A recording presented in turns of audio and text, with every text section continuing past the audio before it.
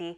A Barron native continuing his journey on NBC's The Voice did something amazing last night to help lift up the spirits of his hometown. NBC 26's Jennifer Nazza continues our team coverage now. Jennifer.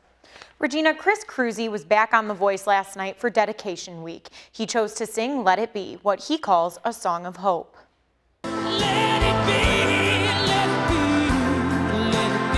The song Chris Cruzy sang last night on The Voice was dedicated to his small hometown of Barron. It's the same song he sang at a vigil for 13-year-old Jayme Closs just a few weeks ago.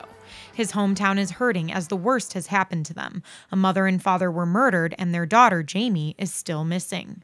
Chris is now on the national stage, but rather than focusing on himself, he has one focus: to lift up his community during this painful time. I'm wearing a green ribbon on my guitar strap that represents hope. Barron has always been there for me, and I've got an opportunity to be there for them. And the support Cruzy is giving to his community is also being received. Last night, Cruzy's family and friends attended a watch party in Barron. His parents said they're nervous for tonight's elimination episode.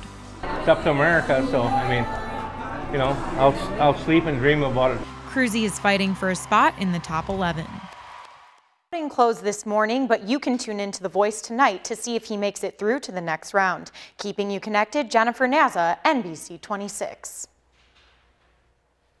Thanks, Jennifer. And you'll be able to see Cruzy tonight on The Voice. That's at 7:00 p.m. right here on NBC 26.